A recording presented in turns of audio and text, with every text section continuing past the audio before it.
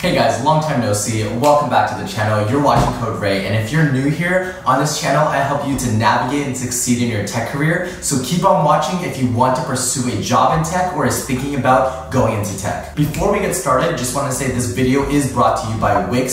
So huge shout out to them. And in this video, I'll be showing you how to make an online portfolio. One of the most underrated steps in the recruitment process in getting a tech job is actually having an online portfolio. So an online portfolio is actually a personal website that you have that showcases a broad description about yourself, your past projects, past work experiences, and your future goals that you have pertaining to what you're looking for in your job recruitment process. This is extremely helpful for recruiters to see all the things that you've done in a very easy way apart from having your resume. Personally, for those of you who didn't start with computer science, who don't have any work experience, or who went into computer science for another major or for another field, this will be extremely helpful to you because you rely heavily on your previous past side projects that you have, which are easily showcased online because you can showcase a video of your personal project on your personal portfolio or even a demonstration of it. Now let's see some examples of portfolios here.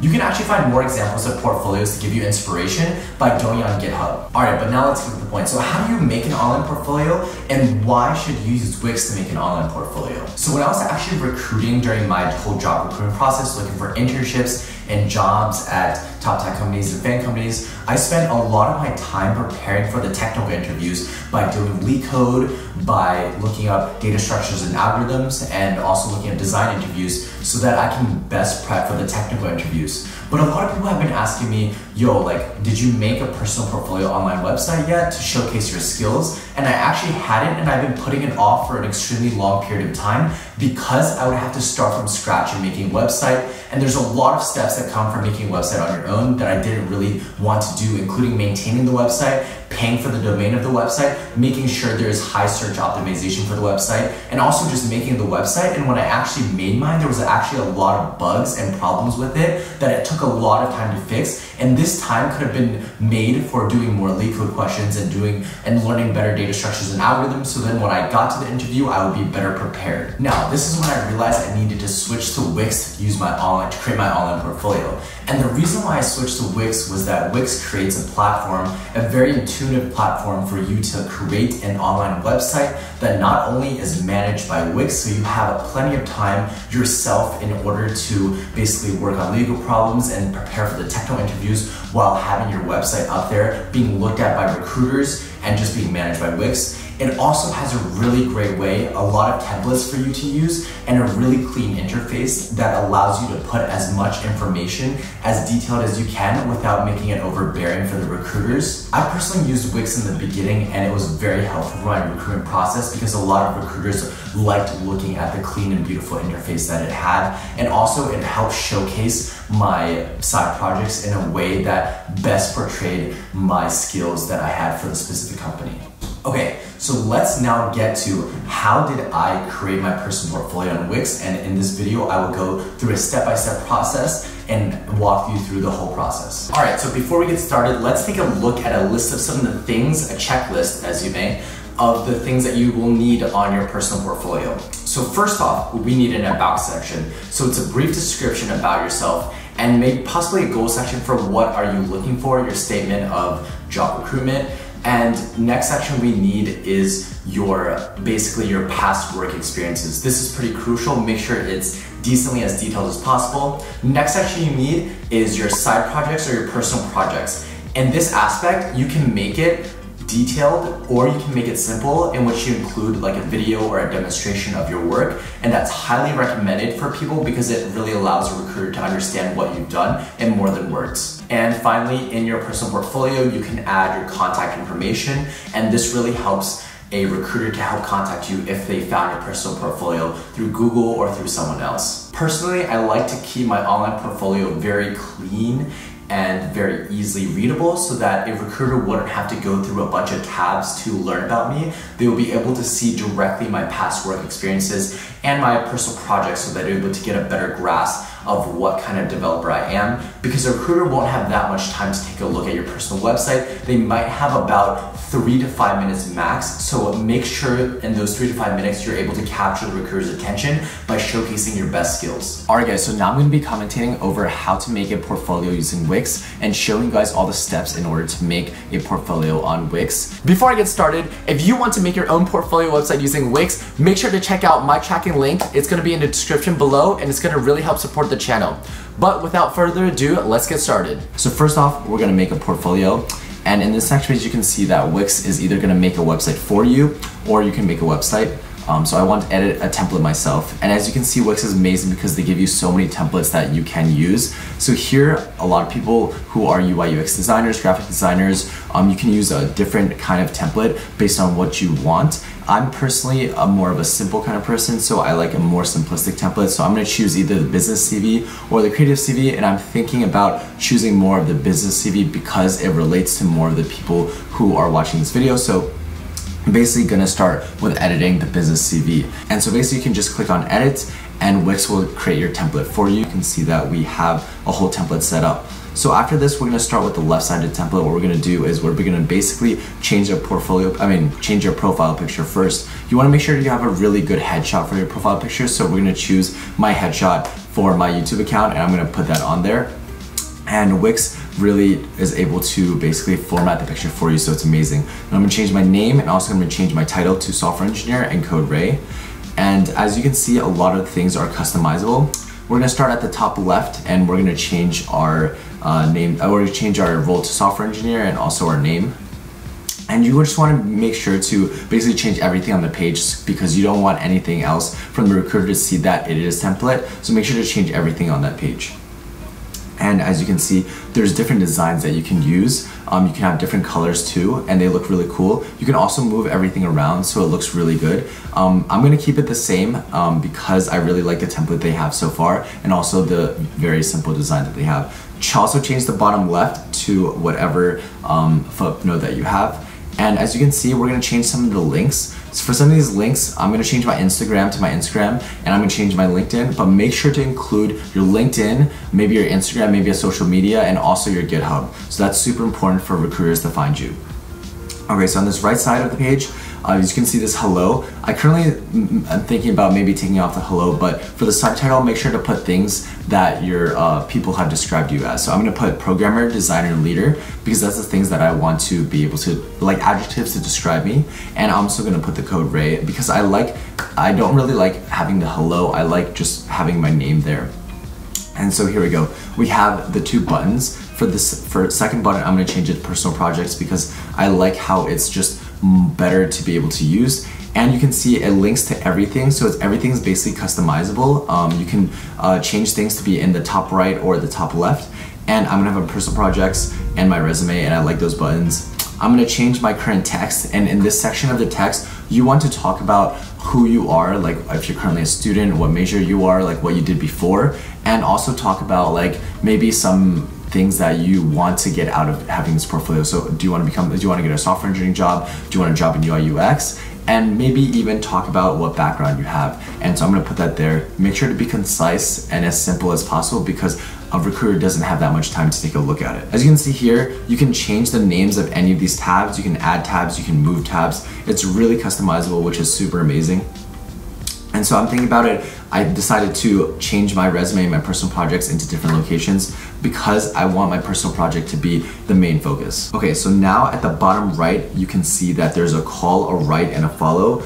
As you can see, I want to include those social media, but I think the phone number and the email is super important because those are also on your resume. Those are ways that your recruiter can get to you. So I want to put them in the front page. So I'm gonna move it to the top and change my cell and also my email on the top left so that, or in the center, so that people can see it easily, and if they like my work, they can easily see where they can contact me, because I don't want to put it in the bottom right, because a lot of times recruiter miss that and it's also super small. So seeing that in the actual center of the page helps a lot with allowing a recruiter to contact you directly. Okay, as you can see, I want to include a button. If I want to include a button, I want a recruiter to be able to easily download my resume. So I'm going to put that right there. I'm going to link my resume, and this really helps because if a recruiter doesn't want to see the rest of the stuff that you have in your Wix and rest of the sections that you have in your portfolio, you want to be able to let them download your resume easily so they can see that instead. But now we're gonna go to personal projects, and as you can see, I am changing the title. I want to make it bigger. I want to make it be called personal projects, and I want to make it easily viewable for the recruiter. And so in this paragraph, you could just talk about like, oh, these are my personal projects that you can use, or these are personal projects and how long I've been working on them, just like many of the things that I started with. Okay, as you can see here, there's 3 areas where it looks really good to put your project. In these areas, you can basically change the title of your project. You can change like how long you worked on them. So for one of them, I did charitability. And so I'm gonna change it, basically change the fonts, change everything to be the way that you like it. For the role title, I suggest basically putting how long you worked on the project, or like what kind of role you did on a project. So if you were the manager, or if you were just the software engineer for the project and you're working on someone's larger project. As you can see in this area, you can also include a clip, and you can include a clip of maybe a video to like the project, or you can include a photo of the project, or you can even include a demonstration of you doing the project. And if you're including a video or like a website, I would highly include those links on the left.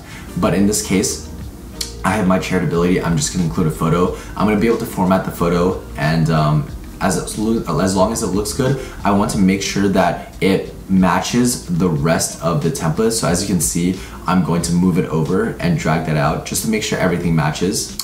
Okay, so now I'm gonna edit the text for what exactly I did. So there's three things that I highly suggest everyone to do. 1 is to use bullet points, and 2 is to start with an action verb, and 3 is to basically include quantity in your bullet points. So you start off by talking about like what you created this project in, and then you can talk about like what you actually did. So in terms of quantity, if you directed it, make sure to talk about like how many people you worked with, or like how much this project actually affected other people, how many people it actually like, changed. So what we have here is like raised over 10,000 for various charities across the world. So having that number in there really helps for recruiters. Make sure to include numbers, even if you can't, make sure to try to get those quantities from somewhere. Okay, so now we're gonna basically change to navigate to the resume section. So the resume section is really important because it highlights the other stuff that you have. So personal projects is the first thing that recruiters can look at, but resume is more important because it has your education and your work experience. If you don't have any work experience, I recommend you putting a lot more personal projects on. But specifically for your resume, you don't have to name this tab resume. You can also name it work experience. You can have a tab called education. I'm gonna keep resume, but I'm gonna put my work experience here. As you can see that button, this is download CV. I have a resume, so I'm gonna allow them to download my resume, and I'm gonna upload it here. But as you can see, make sure your resume is on there, and make sure your work experience is first before your education, because they care mostly about work experience. And I'm gonna start off changing the section titles, because one of them I want technical skills and the other one I want programming languages. I think you guys should follow this too. Make sure to basically add the same subtitles based on this video too. So for the first work experience, you want to talk about like where you work. So for me, I was a software engineering intern. I'm gonna put Nordstrom, and I'm gonna put the company location. I'm gonna fix it up a little bit, and one thing that I highly suggest doing is actually putting an image below that, an image of the company, because a lot of image helps with a reader to understand the portfolio more. I currently didn't have an image for that, so I'm just gonna leave that space for you to put your image. And also, just like writing your description for your project, I highly suggest using the exact way to write it in your work experience. So starting with an action verb, using bullet points, and talking about specific quantity values. So in this case, I increased, and as you can see in the bullet point for increase, I talk about creating an internal tool, efficiency by more than 25%, and directed 3 to 5 people. So that really helps with a recruiter understanding exactly the impact that you had on the team or the work experience that you had. But if you didn't have work experience, don't worry about it. Make sure to have really good side projects to boost it up. As you can see, I am just dragging everything to make sure everything's in the right place. Make sure to leave space at the bottom in order to put the picture of your company, because the recruiters are able to see that more easily. In this case, I'm going to finish with education. So I'm going to talk about like when I went to the specific school. Maybe even for the blue, I would put the name of the school versus just the year, but that is always up to you. Make sure everything is also in chronological order. So in your education, start with your most recent one, and your work experience, start with your most recent one. And see, in my education, I can also like put an image in the bottom left. As you can see in my bullet points, I talk about my GPA, I talk about my honors, talk about your leadership, and make sure that a lot of these pertain to what you're looking for. So if you're a software engineer, if you want to go for software engineering roles, make sure to talk about the leadership that you have in technical clubs. And you can even put courses in there as well. As you can see, I put Intro to Data Structures and Algorithms, which is also a really important course if you had not taken it before. But you can also include boot camps that you have. As you can see, I showed that you can include a boot camp. Make sure to include in your education also the certifications that you made. Include everything that can pertain to helping you get the job. Don't be afraid to put anything in a section. And as you can see in technical skills and certifications, I have Arduino. Maybe you did a project online, maybe you got a certification online for a specific thing.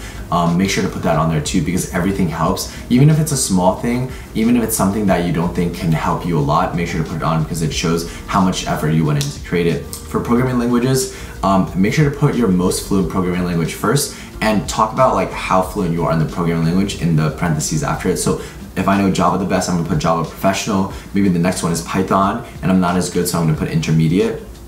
And lastly, we have like maybe C++, so we're gonna put like Beginner. And this just allows the recruiter to see how many languages you've done and how good you are at those languages. Don't worry about having a lot of languages. It really doesn't matter. It matters more about your work experience and your personal projects that you've done.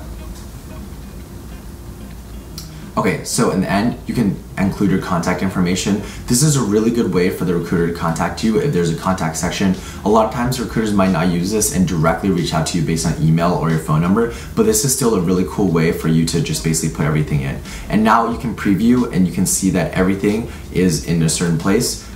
Everything works out. You can press on the sections and you have your personal projects here and it all looks really good. So now you can go back and make your own Wix account or make your own Wix portfolio. Once again, guys, if you want to make a portfolio website just like the one I made, make sure to check out my tracking link. It's gonna be in the description box below.